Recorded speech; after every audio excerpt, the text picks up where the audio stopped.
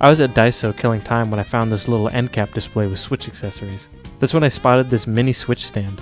I bought it, and now you're looking at it because I'm making a video about it. It has 5 different angles you can position for the Switch, but the degrees of separation between the steps doesn't add up to much of a difference.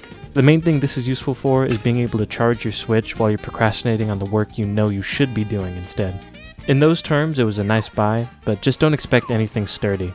I only have one more negative thing to say about this, and that's the fact that it doesn't have any rubber to keep the Switch from sliding around.